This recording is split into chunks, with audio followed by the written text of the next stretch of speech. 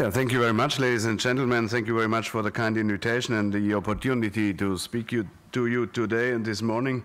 I was invited to come here and give a brief overview of what to expect in the years to come in terms of financial markets regulation. Apparently, as the Vice Chair of Economic and Monetary Affairs Committee, I will give you the European Parliament's perspective of what to expect, but a lot of things will be approved today and tomorrow, but I will come to that later. But before we start looking ahead, it is worthwhile to look back briefly, as we will most certainly be haunted by some of the things we did in the last term, and one thing was already mentioned, the famous MiFID regulation. I'm very happy that you have not yet touched all issues, as there are a lot of hidden things there. I like it. Now, as you might imagine, the financial crisis and its aftermath was a dominant topic over the past years, not only in the Economic and Monetary Affairs Committee in the European Union. To put it plainly, the crisis has proven that the European system of financial market supervision and banking supervision had some major shortcomings. European financial markets have proven less resilient, less transparent, less robust, and more volatile than we would have imagined. One of the key reasons for that was a supervisory system that simply was not equipped properly for its task in an interconnected European economy. Or to say it very simple, we had a single market but not a single supervision. We had competition of supervision, unfortunately downstreaming. This is why one of the key issues for us was to introduce a system of financial market supervision which would be able to face up with the challenges. You know, the three ESAs, EBA, ESMA, and IOPA, and I think you're all very happy about them. And as it was not enough, we have now introduced ECB in the beginning of November in the banking union sector, taking a lot of responsibility which national authorities had, not what EBA had. And that is one of those important issues for the months to come, how the interaction between national supervision, ECB and EBA will function. Really to give you the Parliament's view, our approach is that you are not over-supervised by threes. We want to have that the financial sector is properly supervised, and one is enough. And when it's ECB, then it's ECB. If it is national authority, it's national authority, but not both. And with some standards by EBA as well. I have some concerns about that. Unfortunately, the financial crisis has shown not only a lack of strong institution, but also of proper, especially European legislation. In fact, there were a lot of key files that desperately needed an update. So what did we do? Due to lack of time, I would only name a few major files. We established stricter rules for hedge funds. You remember IAFMD, the last proposal from Commissioner McCreevy. We did legislation on short selling, credit default swaps. We strengthened the transparency and accountability of credit rating agencies, gave ESMA a stronger supervisory role in this process.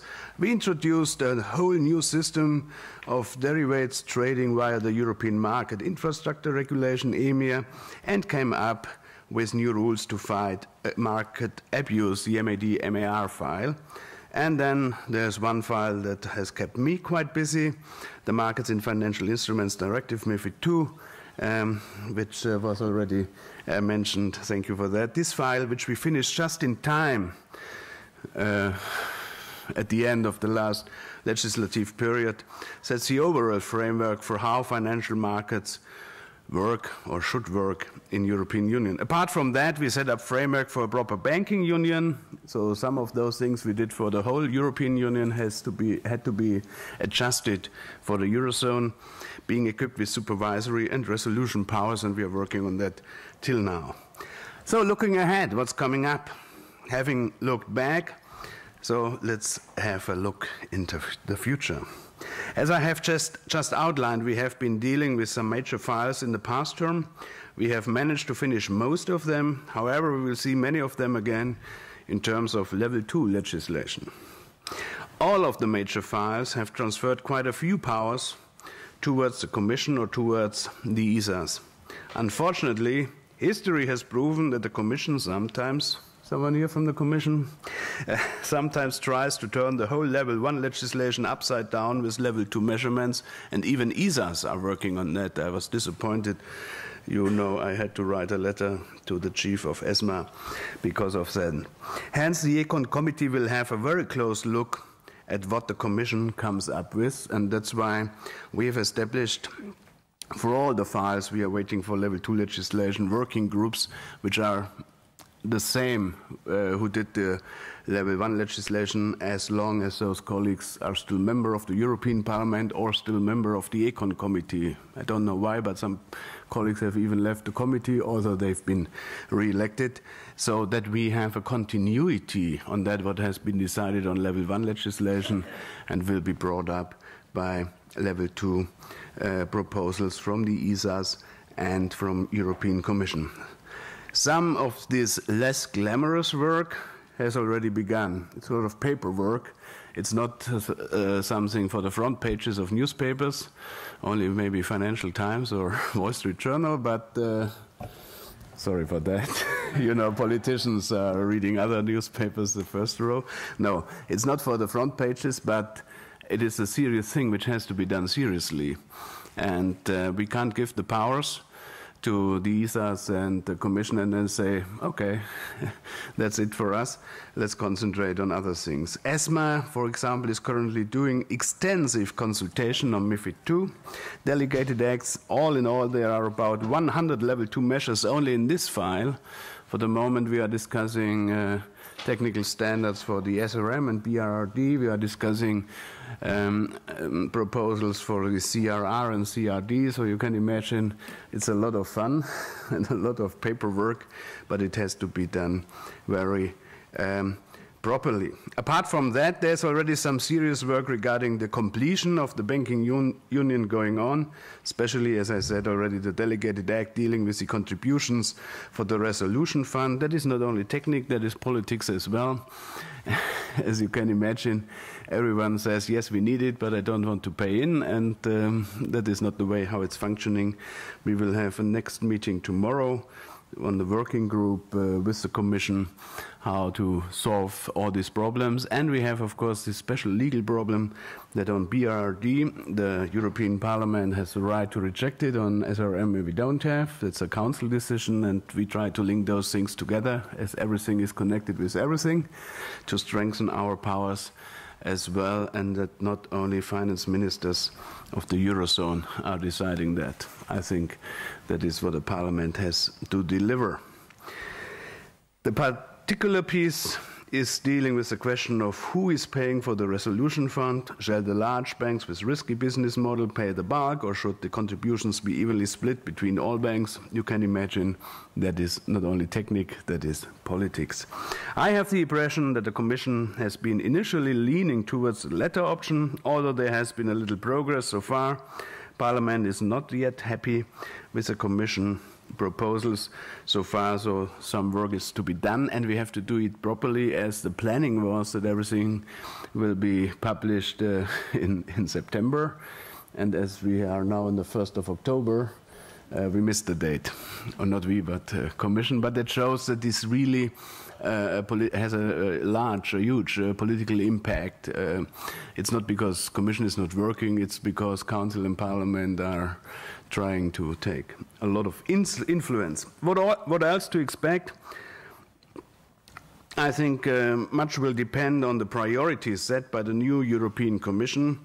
And so we have always to understand what Jean-Claude Juncker said in his speech in mid of July in the European Parliament in Strasbourg. I think the new structure, which was surprising for a lot of people, is very interesting. If it's functioning, it's very crucial if it's not functioning. So that is one issue for the hearing, especially next week when we have all the Vice President of European Commission in front of us. The large portfolio of internal markets that has previously been the core of financial market regulation seemed to have vanished. I said to Michel Barnier, what you did in the DG market is now done by 4 commissioners and minimum 2 vice presidents of the Commission. So that shows what you did. But that was a political decision. I even heard some rumors that GD Market will disappear. That is not going to happen. There will be a GD Market, or whatever name it will get, but it will be redesigned according to the new distribution of portfolios Mr. Juncker has proposed. We will have now a new portfolio called Financial Stability, Financial Services and Capital Markets Union. That is one of those words where we have to bring life in the next years, led by the British Commissioner designate Lord Hill. That will be the portfolio that is going to be concerned with files like MiFID and other financial markets regulation. In the past years, to be open-minded, the British often had some major issues and special concerns when it comes to financial market regulation. I was negotiating short selling, for example, where the United Kingdom even went to the court. But thanks God and thanks to the court, our approach won. So yeah, you are always thinking by yourself, did you do it properly if it goes to court? And then you are really happy if it goes properly at the court. But that shows that there have always been some restraints from the United Kingdom in this area. Therefore, dealing with our British friends has not always been easy.